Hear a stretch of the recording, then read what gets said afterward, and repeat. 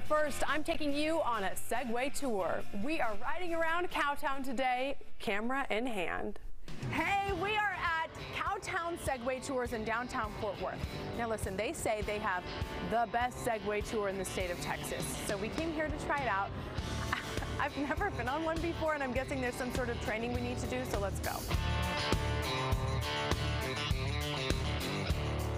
Welcome to Cowtown Segway Adventures. We're so excited to have you guys out to show you the most amazing experience in the great Lone Star State. And remember, it balances you, you don't balance it. So it's not like relearning how to ride a bicycle. This is how it goes, Jenny. Hand, step, step. And we are aboard. Now you have buttons under your toes and buttons under your heels, and when you mash on those buttons with your weight, you go that direction. So if we want to go forward, I move my tummy toward the bar, and I lean forward and I go forward. So hand, hand. Hand, hand. Step, step. This feels tall. Okay, now what? Now you're just gonna scoot your toe up a little bit. Okay. There you go. Okay. Turn that way a little bit. Oh wait, why am I turning the wrong way? Steering wheel in a car. Oh yeah. Just like this, and then back like this. Now lean forward to go forward. Watch out, Andy, I'm coming for you.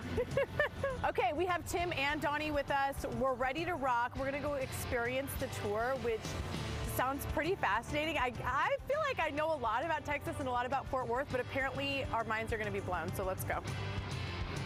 Okay, let's see here. 1 foot, and we're off.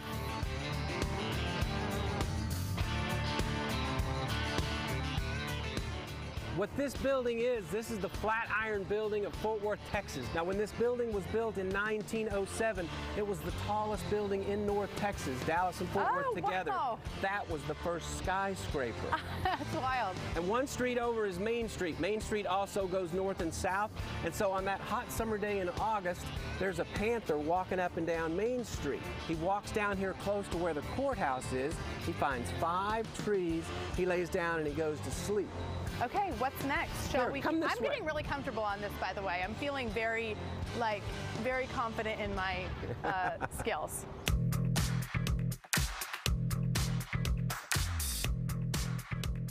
These are the Fort Worth Water Gardens. They were built in 1974 by a man named Philip Johnson, America's premier architect at the time. This wall over here they call Mountain, and yes, in answer to your next question, kids fall off the mountain frequently.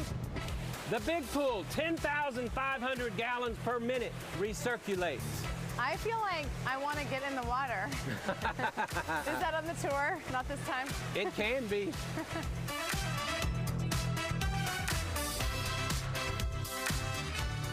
My favorite photograph in downtown Fort Worth is the one on the right. Racial tensions in America, Jenny, in 1963. Are they low or are they high? High. High, getting higher. And the president comes out here, he kisses a few babies, he shakes a few hands, and they get into a convertible right here in front of this hotel. They take a right-hand turn on Main Street, they get up to the courthouse, they take a left-hand turn, they go out 32 minutes out the Carswell Air Force Base, where they get on the very first Air Force One and they fly 8 minutes. I know, it's ridiculous. But they do, they land at Dallas Love Field, where there's a 45-minute parade, and at the end of that parade, it's Friday, November 22nd, 1963, 12:30 p.m. Next to the day the Alamo fell, it's the worst day in Texas history, one of the worst days in our nation's history, but it all started in Fort Worth, Texas that day.